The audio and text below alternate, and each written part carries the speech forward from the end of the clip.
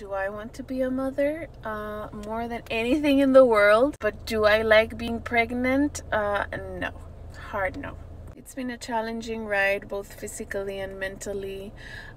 I went into preterm labor at 27 weeks and had to be in the hospital for a few days because I was having contractions every 5 minutes. It was intense. They were able to stop it.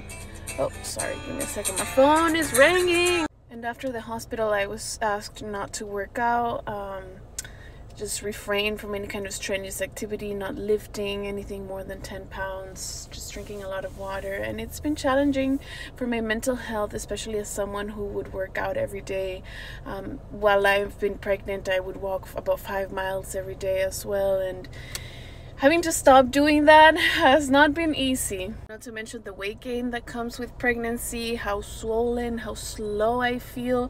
Nothing in my closet fits me. And just seeing that number on the scale go up and up and up and up and up to heights that I never even expected to get or reach, it's been a challenge. I won't lie. I'm trying to be graceful about all the changes and grateful about the fact that I am bearing a child that I wanted for so long. But as human beings, we're complex and we can definitely hold two opposing emotions at the same time within ourselves.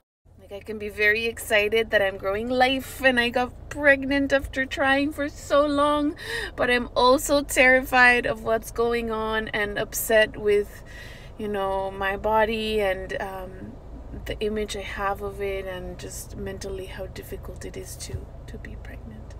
Hope anybody can relate.